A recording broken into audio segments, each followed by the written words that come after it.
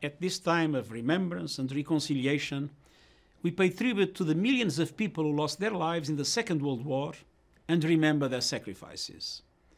We must never forget the Holocaust and the other grave and horrendous crimes committed by the Nazis. The victory over fascism and tyranny in May 1945 marked the beginning of a new era. An appreciation for international solidarity and our shared humanity led to the birth of the United Nations, with the overriding mission of saving succeeding generations from the scourge of war.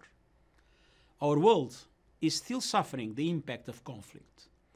Even during the current COVID-19 crisis, we see new efforts to divide people and spread hatred.